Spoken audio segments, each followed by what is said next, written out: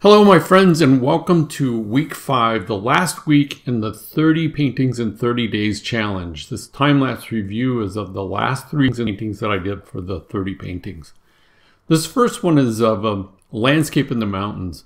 I love the mountains and love the lighting in the mountains and how quickly it changes sometimes. And this one was fun because it was kind of capturing a variety of different lighting from front to back, and some of it's very indistinct. That was a challenge in some ways to make it look realistic, and yet it just looks like the light is shining in through between the trees and all. So it was fun. I am reminded again how much I really do enjoy climbing in the mountains.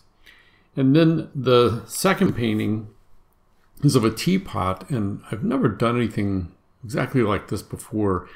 And I had previously done a glass with liquid in it, and so I thought I'd try this, which was pretty challenging, but it was fun to do. The shadows were much more difficult than I thought.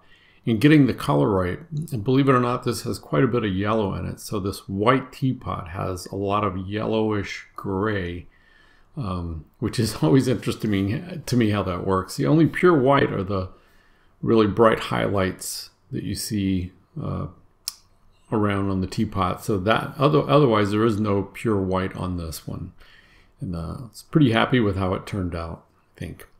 And then the last painting is of a sailboat on the water, and I really wanted to try to capture something with a lot of different reflections and waves and try to make those look realistic. And I love the water. I like sailing. I haven't done a lot of it, but I really do like sailing.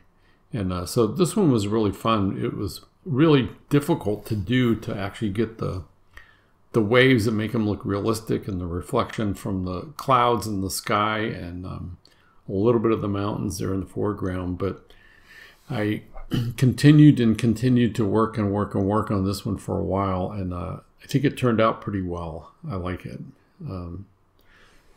So that does it for the 30 Paintings in 30 Days challenge. What a joy it has been to do this, and I thank you all for following along.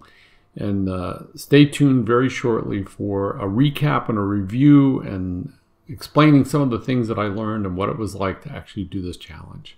Thank you for watching.